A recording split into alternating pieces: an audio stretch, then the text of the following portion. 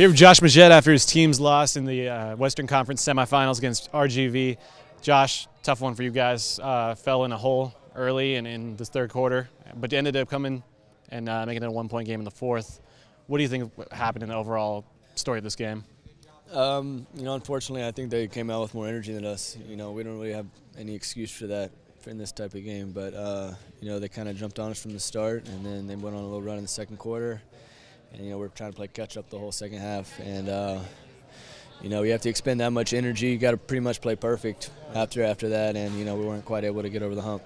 Were you surprised at all by the fact that they did have so much energy to start with compared to you guys? No, it's something we talked about. We knew without their two Rocket guys, that they were going to come out. Those guys want to keep playing, and every player in this league is a good player, and you got to take them seriously. And they were ready to go, and they made some shots, and we missed some shots, and that's the way it goes sometimes. Yeah, RGV, they're a team that's built to shoot threes, and they did just that, hitting 17 of them tonight.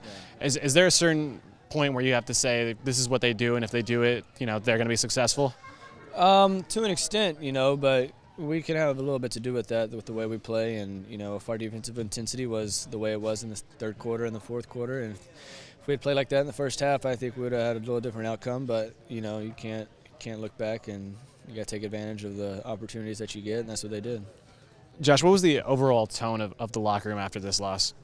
We were pretty down. We had a team we thought could win a championship, and we had a lot of good guys in there, but it's part of it. Only one team can win a championship at the end of the year, but it's the game.